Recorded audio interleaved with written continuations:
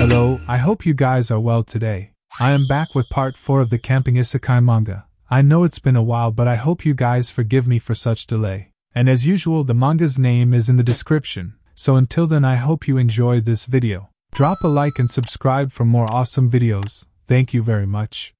Somewhere near a lake, Kenichi catches a big fish. With the fishing rod he bought for 2,500 yen from Shangri-La. The fish he caught was very similar to the one from his original world, and yet it had the same name in this world as well. Kenichi then went on to keep fishing, as he reminisced about how he was able to rescue Primula after she was kidnapped, but he was told that the nobles were looking for him. So he left the city with an orphan anemone alongside a forest cat, and now they are on their way to travel to a new place. Later the lunch was finally cooked. Kenichi wonders how catching the fish by the riverside and making a soup with that makes him feel like a slow life he wanted, and Anemone too was enjoying her dish. Kenichi then looks at her, wondering how Anemone has been eating a lot lately. She might be 12 years old according to his assessment, so he would like to set up a new place for her as soon as possible. Kenichi then draws up a plan. According to the bike's odometer they are about 100 kilometers away from Dahlia. And from what they have heard from the people they are only 5 to 6 kilometers away from the next town, Aslantia.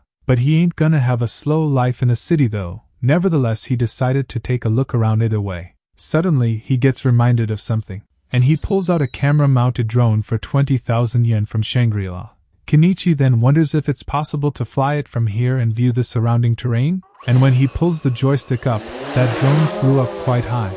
Anemone was amazed to see it fly and asks, "Is it magic?" Well, it's something like that. Kenichi too was amazed by how well he could see into the distance. And sometimes later, Kenichi had a mental map of this area. The river seems to flow into a lake, and there's a small village nearby. And the castle in the distance could be Aslantia. Then he notices a waterfall near the village, and it seems now they have a good idea about where to go. Later when they reached the waterfall, both were quite mesmerized by the view, and Kenichi decided to make this their next home. He then plans to set up his field a little further from the waterfall's pit, and since this place is beyond the territory of the nobles who ruled Dahlia, they don't have to worry about being pursued for a while. Later when the terrain's preparation was done, Kenichi summons his house. He then hears a rustle from the behind, and it was the forest cat who ended up coming with them. Kenichi then wonders if the forest cat is going to stay, then he'll have to give her a proper name. What do you think about calling her Vel? Anemone thinks it's a cute name, so from now on Forest Cat would be called Vel in the narration.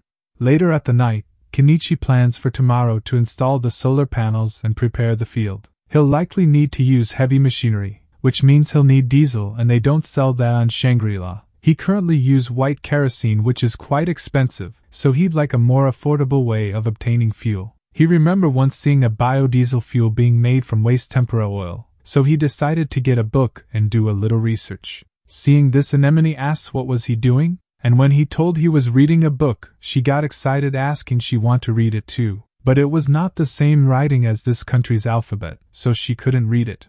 But Anemone was too hyped about this, so she decided to learn the alphabet of Kenichi's country. He then buys a picture book of the Little Mermaid for Anemone, and gave her a conversion chart for hiragana.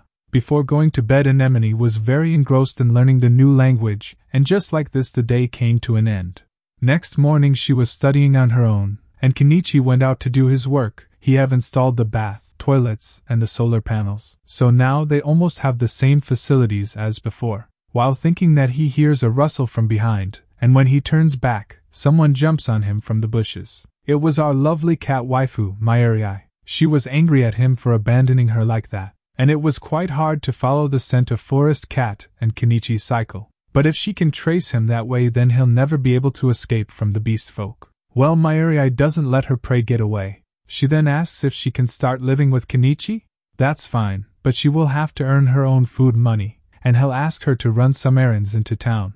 Later when they reach home, Anemone notices Mairi with Kenichi, and they both happily greet each other. Seeing them acting like sisters, Kenichi was quite pleased. Mairi then notices something. There were some pictures. She wonders if it's a book? Although she doesn't know how to read, even she can understand the book. And hearing this, Kenichi gets a bright idea. Since there's a lot of people who doesn't know how to read, he can sell picture books and make a good money. If he buys a printing press from Shangri-La, even he can make books, and since books are precious in this world, so even if they are thin, they'll sell. But he wasn't sure if he'd be able to turn a fairy tale from his world into a picture book. Kenichi then asks them if there are any fairy tales passed around here. Well, there's one about the forest elf Sama. It's a story about an elf who lives in the forest and meets a human prince, and she falls in love with him. But everyone were against it, and the elf was almost killed. But they escaped safely with the help of fairies, and they live happily ever after in seclusion deep in the forest. Hearing this, Kenichi decided to make a picture book in mimeograph with a composition of about 12 pages, and its price could be about 5,000 yen.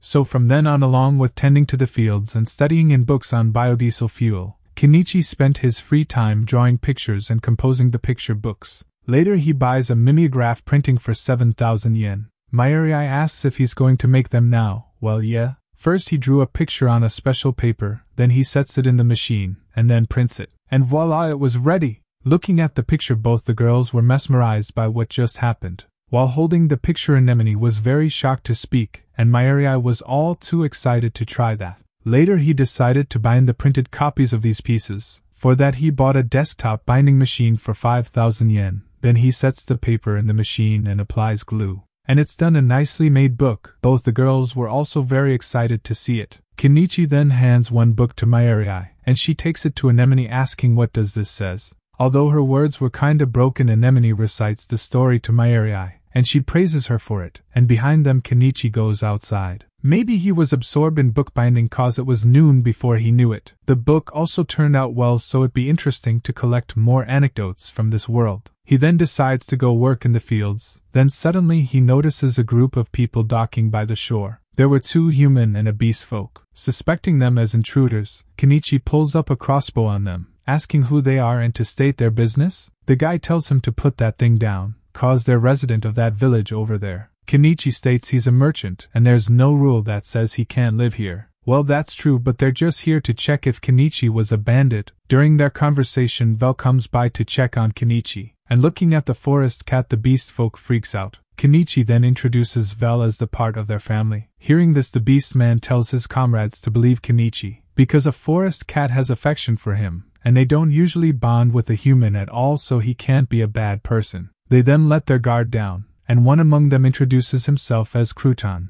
and asks for Kenichi's forgiveness for disturbing him. Kenichi too introduces himself, and forgives them for what just happened.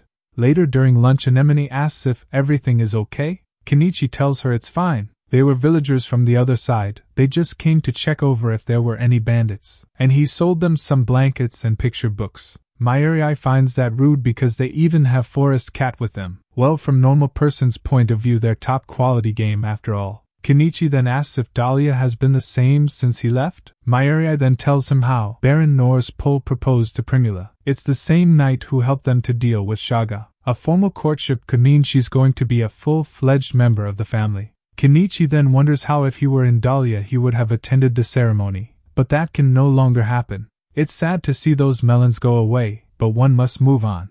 Sometime later, while examining the surrounding vegetation, Kenichi was thinking about taking these plants to the town guild and have them appraised later. Then suddenly Mayuri hugs him from behind. It seems Nico-san was in quite a mood. She then tells Kenichi Anemone isn't around, so she wouldn't mind doing some fun stuff. And by looking at Kenichi's expression, he's about to clap them cheeks. Sometimes later, there's a loud rustle in the shack. A silhouette emerges through the door. He was wearing a chemical protective suit, and due to the heat, he quickly throws his clothes away and jumps into the lake. And that guy was Kenichi. He laments about how the shack's inside was like a sauna. Well, after that cheek-clapping session, Kenichi had a post-nut clarity, and assembled a shack he bought from Shangri-La, and now he wants to synthesize biodiesel fuel in it. All the necessary materials can be found in Shangri-La, and he was able to learn about the methods from the books, so if he succeeds in making this an alternative fuel, this could allow him to use heavy machinery with greater energy efficiency. He then plans to try it out. He first pulls the generator's handle, and it was working just fine. So now it's time to start making biodiesel fuel on full scale. Kenichi then started making the fuel for the next few days, and he was able to process twice the amount of canola oil he bought from Shangri-La, yielding 90 liters of biodiesel fuel. But because of that, Anemone started acting a bit cranky. realizing her being in a bad mood might be because of him. Kenichi begs her to lighten up a little, but when it didn't work, he then promised to buy her a new book and asks her to come with him to Atlantia. Both the girls were very excited about it, and he too was happy to see them this excited. Later on their way, Kenichi thinks about going to the Adventurers Guild to register. He then asks Mayuri if she's been to Atlantia before. Well, yes, several times. She then shows him the city's east gate, and when they entered the city, it was a beautiful town filled with people. Although it looked smaller than Dahlia, there were Dragines everywhere. Kenichi then plans to head to Adventure Guild first, and both the girls follows. Later at the Adventurers Guild, they enter to find the place full with many people, and when he heads to the reception, there stands the receptionist with a pretty smile and two big firm knockers. Even Kenichi was baffled by those. He then hands her his ID, while wondering if all the receptionists in this world are well endowed like her. She quickly takes the ID and head back to check, and in a few seconds she rushes out and asks if he is the same person who dealt with Shaga's gang back in Dahlia. Well, yeah, but he didn't want to get that information leaked. But he let this slide cause she's cute. Later he hands her 2 silver coins for 2 people and his registration was complete. Kenichi then asks her if she had any illustrated books on the types of plants in stock. Well, she had a booklet on basics of collecting medicinal herbs, and for 2 silver coin he bought that booklet. She also informs him that the guild buys medicinal herbs. Well, she was in luck cause he had some herbs to sell, but the black-red jade grass wasn't in the booklet. Well, that's because the plant uses the red berry parts for spices, so if they are fresh then she can buy them for a small silver coin per vine. Now that Kenichi had sold most of the plants that he have accumulated, he went to a butcher to sell the meat and he was told to pick up the processed meat in the evening. So now that they got the money they decided to get something to eat, and they heads to the market. Anemone gets a bowl of soup, and to her surprise it was tasteless. The bread was also rock hard. Kenichi too had the same reaction. He guessed this is the normal cuisine in this world. Kenichi then adds bonito broth and a pinch of pepper, and with that it tasted slightly decent. Even the girls were surprised. Later when they were done with their meal, Kenichi spots a tool shop, and he heads there with Anemone and Mayuri. Inside the shop were a variety of products, and on the tables sat an old lady. Kenichi introduces himself stating he came from Dahlia, and the old lady wonders if he knows the old mage by any chance, cause recently he sent in letters saying he made a great discovery. Then she asks him what was he looking for? Kenichi looks around and spots a weird-looking tool. Well, if he is interested then she can show him how it's used. The old lady then grabs a pot of liquid, and judging from the aroma it could be wine. She then pours it on top and adds water from the other side. Later the drops that came from the right side were sludgy wine, and on the left side which water remains were clear and colorless. Kenichi theorizes this could be a tool to separate certain components from what is put in the vessel from above. Well, he guessed it right. Whatever one puts in the middle is pulled out and falls to the left. After all, it's a tool used by alchemists. Kenichi couldn't understand how this works, but wait, he could use this thing to make biodiesel fuel safely. So decided to buy it, and further asks if she had other interesting things. Well, she have a book, precisely it's a grimoire. Finally, Kenichi found something that sounds otherworldly and fantastical. The old lady further explains if anyone reads this it allows him to use magic, but it isn't useful to a human without mana. Kenichi then thinks about the price of the grimoire, but well, he is here already, so why not give it a try to learn magic. Kenichi also buys some potions as well. Seeing this, the old lady gets an idea, and states if Kenichi is like this maybe she could also join him. But the idea was quickly shut down. Later Kenichi and the girls were walking outside since they have to wait for the guild. He then wonders if he should have gone back home and returned later. But well, Anemone seemed to be having fun in the city, so it's fine. He then looks around to find somewhere to sit down and take a break. And there he spots Crouton, and hiding behind him was her daughter. He seems to be surrounded by 3 thugs, which looked very cliché. Kenichi then wonders what to do. Suddenly Anemone pulls on him asking if he could help them? Looking at those puppy eyes he have no other choice. But well, if it was the woman with those melons Kenichi would have jumped at lightning speed. Nevertheless he decided to help. He also tells Mayuri if he gets hurt he will be counting on her. Kenichi then wonders if they see his face he might get in trouble. So he searches for a mask on Shangri-La. So for 7,500 yen he buys a pest mask. And it seems Anemone was quite taken aback by his new look. Kenichi then tells the goons to stop. It's not amicable to pick on a good father and daughter, but it seems they don't want to listen to that. Kenichi then apologizes cause if they don't back off now, he's gonna make them explode with his magic. And just like that he pulls out firecrackers and throws at them. All the goons freak out and run away for their life. Kenichi then notices the crowd that have gathered behind him, so he tells Crouton to escape from here. But it seems he might have overdid his act cause both the father and daughter were petrified. Later at the market, Crouton realized Kenichi was inside the mask, and he thanks him for helping out. Crouton then tells his daughter that Kenichi is the one who sold him the picture book. Hearing this, she shyly thanks him, and later she meets with Anemone. Kenichi then wonders why those thugs were after him. Well, his history with them goes back when he was an officer. Ever since they were caught red-handed, they have always resented him, so whenever he runs into them on the street, they gang up on him. Kenichi then asks if he is in such danger, why doesn't he move? Crouton have thought about that, but he doesn't know where to go. Kenichi then tells him about the newly created barony of Nor's Pole near Dahlia. He can write him a letter of introduction if he's interested. And he's sure an ex-official like him can turn around a better job. Well, it is nice of him, but Crouton needs some time to think about it. Kenichi too realizes it must take a lot of determination to leave one's hometown to go to another territory. He then peeks outside, and notices that Anemone has been hitting it off with Crouton's daughter. She then runs at Kenichi and asks if he can make a new book for Mary. Kenichi agrees, and he'd get to see Anemone's beaming smile. Hearing this, Crouton realizes Kenichi was the one who made the books. Well, yeah. Kenichi draws in his free time. Above all, since there weren't any kids close to Anemone's age nearby, Mary might be her first friend.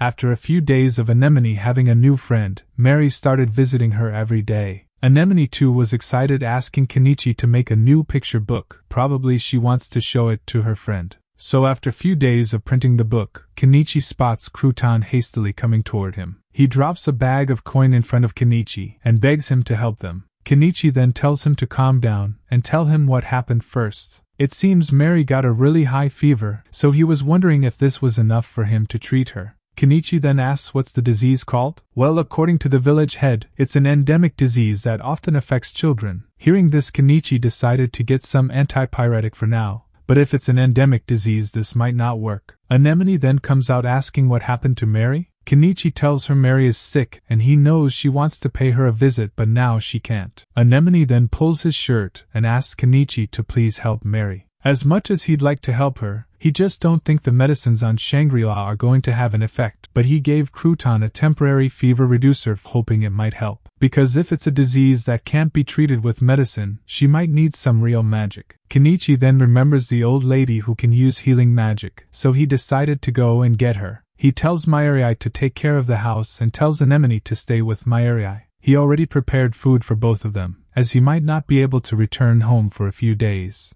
Kenichi then gets his bike and leaves, as Anemone prays for Mary's recovery. Later he meets the old woman, and tells her about the situation.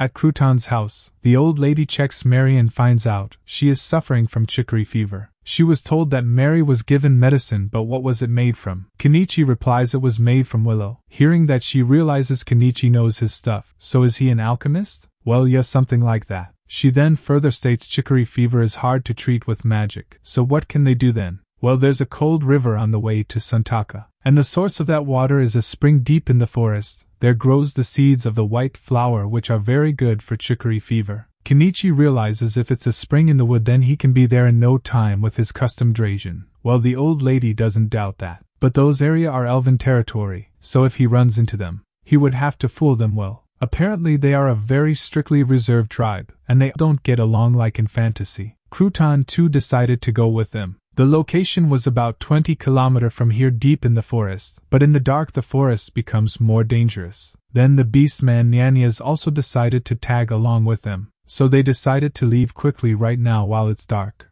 Later on their way, both the guys were surprised by how fast Kenichi's Draijin was. They couldn't believe he was keeping up with them, and the magic lights he gave them were also awesome. Well, it doesn't matter cause first they have to pick the seeds for the medicine as soon as possible. Sometimes later, they reach the pond. Kenichi shines the light below, and spots some flower buds, but they needed its seed, not the flower. He then browses Shangri-La, and pulls out a large dinghy. Both were surprised to see him pull out a boat from his item box. Nyanyas tells Crouton that he's glad that Mr. came along with them, while Kenichi paddles toward the middle of the pond. He looks around, and finds the white flower with a seed in the middle. Kenichi shows them the seed, and Crouton was glad that he can now save his daughter. But suddenly Nyanya spots something. Inside a bush he could see a monstrous silhouette, but actually it was just Vel. All of them were relieved that it wasn't a monster. Kenichi then realized Vel might have followed him all the way here. But then something alerts Vel, and she looks back at the forest clearing, and hisses towards it. It seems something else might be coming, and they were in a large group. Kenichi then spots the wolves approaching them. To be more precise, they were black wolves. He then summons 2 swords, and hands the flower's seed to Crouton, further telling him to quickly take the seed to Mary, because he's going to stall them here. They both tries to stop him, stating that's reckless.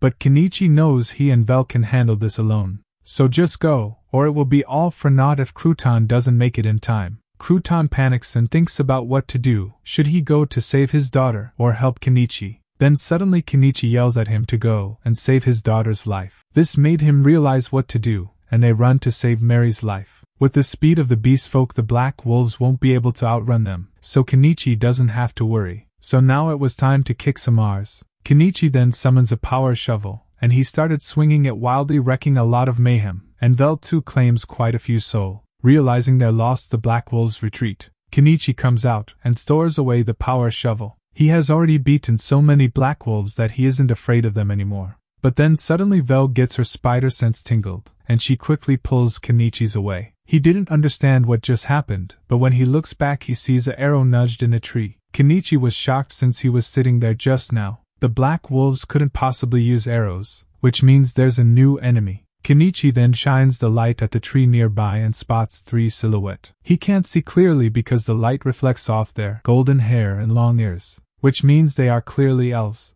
They were telling him something, but Kenichi couldn't understand their language. He was too stunned to see the long-eared elf that one sees in fantasy movies right in front of him. And this made him realize maybe the black wolves ran away because of the elves? Seeing the elves draw their weapon, he quickly tells them to wait for a minute. He also tells Vel to lower her guard. Seeing a human speak with a forest cat, the elves began to discuss something among themselves. Later an elf turned to him and throws something at him. It was a ring, and Kenichi was told to put it on. After wearing the ring, the elf told him to listen to his words. He tells him about the ring being a translating device. He asks Kenichi if he has come to raid the springs. Kenichi explains how he have come here to pick some seeds for his friend's daughter treatment. But the elves didn't believe in him, and sensing that Val came between them, elves were shocked to see a forest cat protecting a human. Kenichi then explains why he was here and how they were surrounded by black wolves, so he had to fight them to get that medicine. The other elf then looks around and asks if he was the one who killed all those black wolves laying around, and what is that light thing in his hand. Kenichi then tells them he is a merchant, and if there's something they would like, he have spices, salt, and everything in his item box. Seeing their interest in salt, Kenichi shows them a lot of other things like knives and books for kids. The elf then took the book and read a few pages. He asks if people still think this is a beautiful story, because the lifespans of elves and humans are different, and they are unable to have children together. So when the elf could no longer live in the human village, the elf eventually fled back to the forest. Kenichi was surprised to hear it actually happened. The elf, realizing Kenichi is a merchant, and since the forest cat is also fond of him, he can't be a bad human. And since salt is in short supply in their village, they are willing to let him off if he's willing to make a deal with them. But firstly, Kenichi was mostly concerned about Mary's condition, but since Crouton took those special berries, he thinks they will be able to handle it. Kenichi also thinks about taking on the elves with his power shovel, but they seem to use magic, and he don't want to get into trouble later on, so he decided to make a deal with them. The elf then tells him to follow, and later they reach the elven village inside the forest. Kenichi was told to sit, and in front of him was the village chief. He was told that Kenichi has decided to make a deal with them, and Kenichi was happy to give them the salt free of charge as a token of goodwill. But that won't do, since a deal needs a price, but they don't have much money ready. Well, it's not strange since they live in the middle of the forest. So Kenichi decided to trade salt for the translating ring. And well, if he is okay with the ring, then so be it. Now with this much salt they can distribute it to all the houses, so the chief thanks him for the help. Kenichi then tries to sell them the other products he have, but due to elven custom all the necessities of their lifestyle are made by themselves, so the chief had to say no. Well, if it's their custom he can't blame them. Later, since the night is dangerous, they decided to let Kenichi stay the night in the village, and he wonders if he's now free of the charge of being a person who came to destroy springs and forests. The chief told him he knows one when he see them. This made Kenichi wonder if he used magic or was it just a guess. Well, anyway, it was nice of them to let him stay tonight, but he was hungry. He then asks an elf for permission to cook a meal in the village square. Well, he didn't mind since their food is probably not well suited for humans. Later at the village square, all the elves seems to be enjoying themselves. Kenichi walks through them, and they don't seem to have any hostile intentions. It seems they might have heard what's going on. Kenichi then sat in a corner and thinks about what to eat. He pulls out a cup noodle and was preparing to steam his rice ball in a steamer, when an elf girl came over asking what was he doing. He tells her was cooking and he's not going to interfere with the elves, but by then she was already going through his pot. She asks what it was, and Kenichi tells her it was grain food warmed by steams. He then hands her a rice ball to eat, and after a single bite she was already mesmerized by its taste. Kenichi was happy to see her appreciate his rice balls. Then she asks him what was he eating. Well, he was having his noodles, and it seems she wanted to try that too. So he gave her some of his noodles, and it seems she was enjoying it like a gal. But then again, she might be a 500-year-old woman.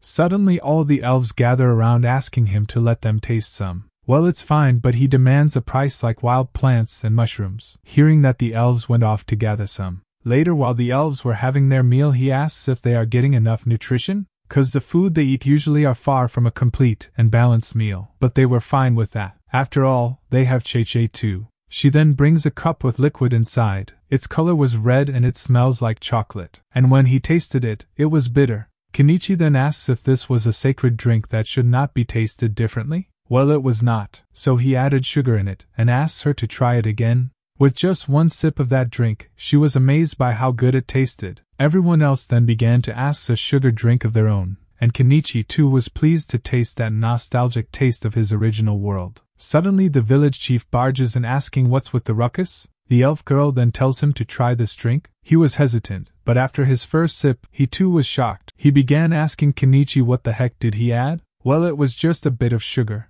and if he likes it he can get him some in exchange for the ingredients for this drink. The crowd were exhilarated to hear that. Now they want to drink Chei with sugar every day. The village chief thought this taste could corrupt the elves and he cannot admit that, but after the constant booing from the residents, he had to make that deal with Kenichi. And after the transaction was done, the chocolate party that followed made him a fully accepted friend of the elves. Later he also took some photos of the hidden elves, and as he took pictures, he happened to run into a forest cat's kitten, and just like that the night quickly passed. Next morning the village chief thanks him for sharing the salt and tells him to stop by again. Kenichi tells him he lives by the shores of the spring, and if there's anything they need, they can just pay him a visit anytime. Hearing that, the elf girls wonder if they could pay him with their bodies instead of money, but Kenichi wasn't into that, unless they force him a little. Well, this situation was unavoidable, but still he's concerned about Marie's condition, so he quickly pulls out his motorcycle and leaves. Sometimes later, Kenichi burst open the door asking how's Mary doing?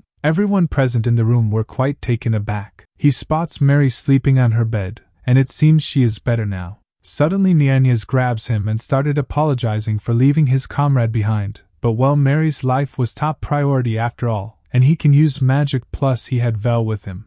Nianyas then started to thank Forest Cat-sama, and it seems Vel was quite smug about it. Kenichi then asks Granny how was Mary doing? Well, she's okay now, after all he picked the seeds she needed. Then suddenly Crouton and his wife started to thank Kenichi for saving their daughter, and Kenichi couldn't say much. After all, he's not the kind of person to help people at all, but one can't help it when a child's life is on the line.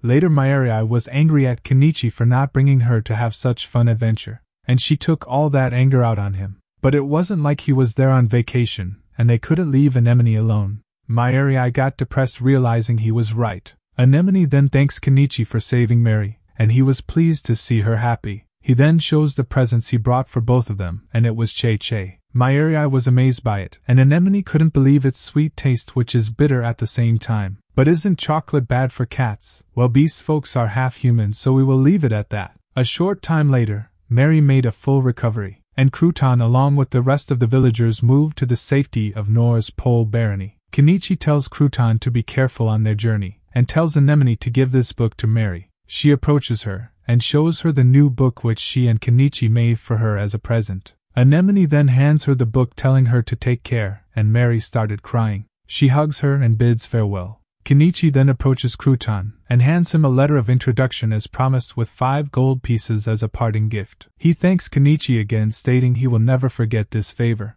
Crouton then looks at his wife, and hands Kenichi 2 rings cause they don't have any money left. Looking at it, Kenichi wonders if those are their wedding rings? Well, yes, they bought them a long time ago at an old tool shop, although this might not worth a gold coin. But he tells him to keep it as collateral for the money he owes him. Crouton then thanks him again, and starts to leave. And just like that, Crouton's family left to start a journey of their own. Sensing Anemone's sad mood, Kenichi pulls out his camera, and shows her the pictures of the elves. He also tells her about ring that he got which allows him to have a conversations with elves. Then she comes to a picture of a little kitty which looked like a cute ball. And seeing a forest cat's kitten for the first time, Mayuri starts to sniff the camera, and Kenichi had to tell her it doesn't work that way.